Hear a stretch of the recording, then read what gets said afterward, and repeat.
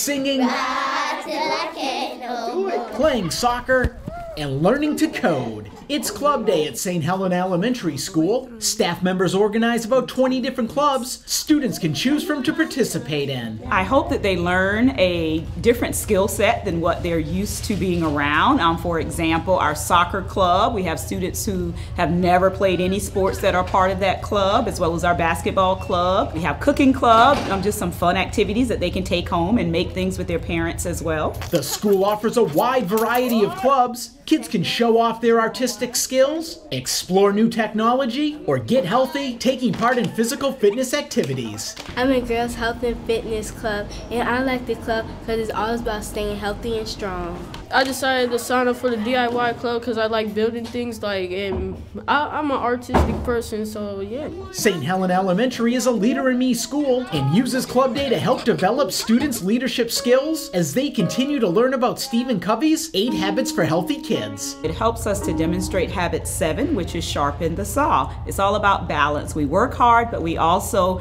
encourage our staff and students to play hard as well. Studies show that the #1 reason for student misbehavior is lack of empowerment.